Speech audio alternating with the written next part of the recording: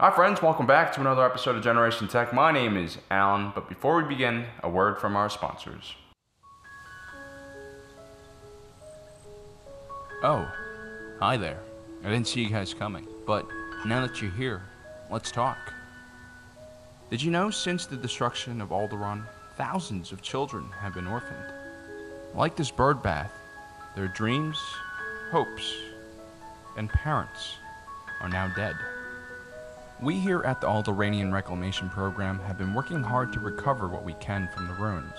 Now for just a small donation of 20 credits, you can provide an Alderanian orphan with a spirit box, inside which is a generous portion of space dust from the remains of the planet. Now, it might not tell them bedtime stories or pay for their education, but it'll make them feel like they're holding their parents once again. Alderanian Reclamation Program is legally obligated to inform you that there's a 99.99998 chance that remains inside the box will not match the It's inside of me! The Alderanian Reclamation Program is not a registered non-profit charity organization. Donations are not tax deductible. Check with your local authorities before donating to the Alderanian Reclamation Program, as they are considered pirates in certain systems. The Alderanian Reclamation Program is a subsidiary of the Black Suns LLC.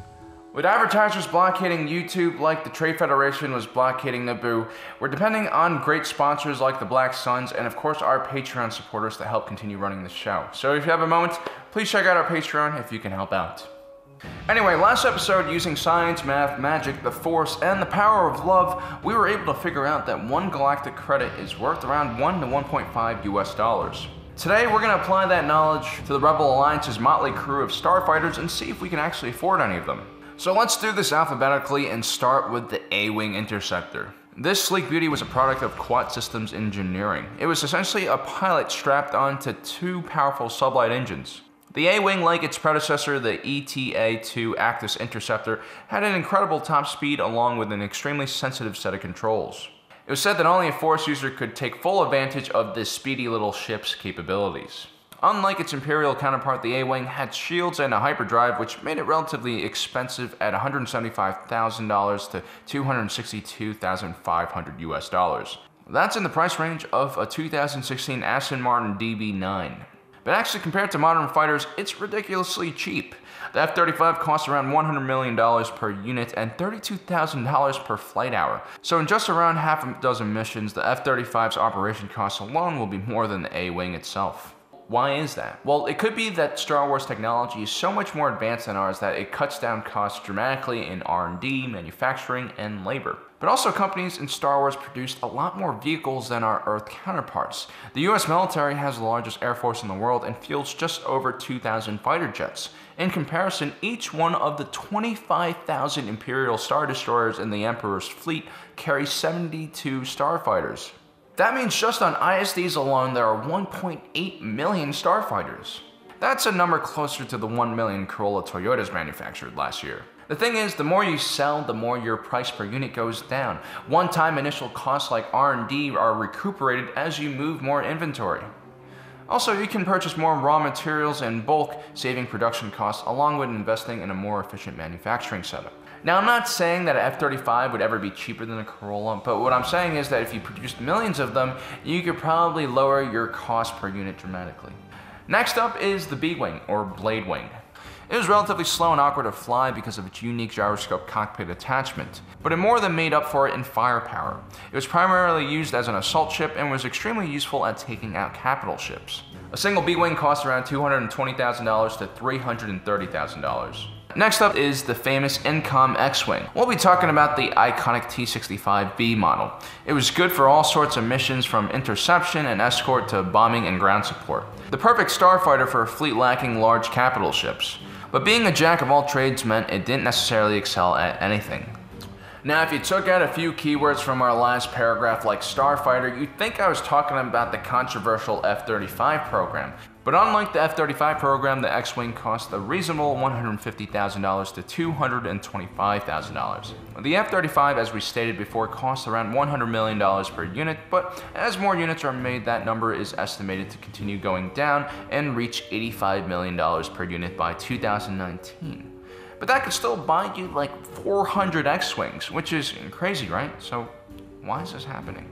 Well, in Legends, Income was in the middle of being nationalized by the Empire, and several senior designers and engineers decided to leave the company, and they secretly gave schematics of a new prototype starfighter to the Rebel Alliance. That, of course, would turn out to be the Xwing.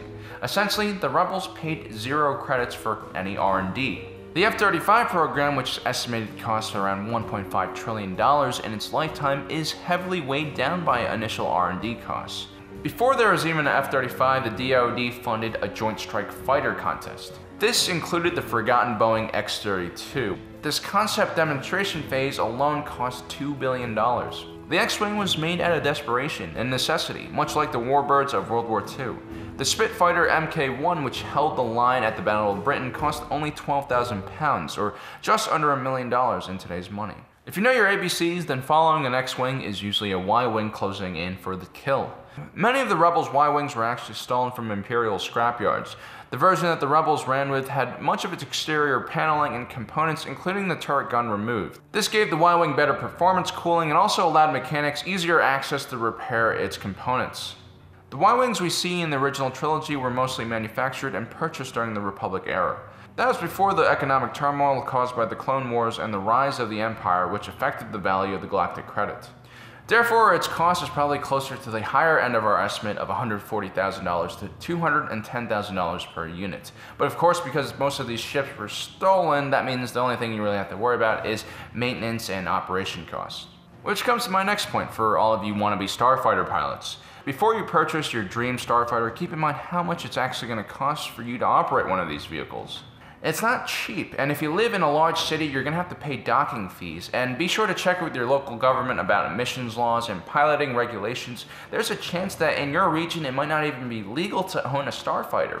Now, unless you're a savant, you're also going to need an astromech to store hyperspace routes. An R2 unit costs around $4 to $6 grand, and these are the droids you're looking for. The last thing you're going to want to do is jump accidentally through a black hole, unless you're Matthew McConaughey. And if you are Matthew McConaughey, are you willing to accept the consequences of seeing everyone around you grow old without you? The point is, like everything in life, there are hidden costs, which brings us to today's investing tip.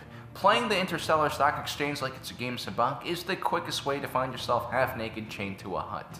For all you high-frequency traders out there, don't forget, every time you cash out, you're paying that broker's fee, and it's cutting into your gains. As the famous Mune investor Hugo Damas once said, only a fool focuses on the short game. A master is much more farsighted. Don't forget to subscribe and hit that notification button so you don't miss out on all of our new videos and interstellar trading tips. And a special thanks to all of our Patreon supporters. Without you, we wouldn't be able to afford to make these videos, let alone think about buying an X-Wing. As usual, guys, thanks for joining us. If you're watching this, you are Generation Tech.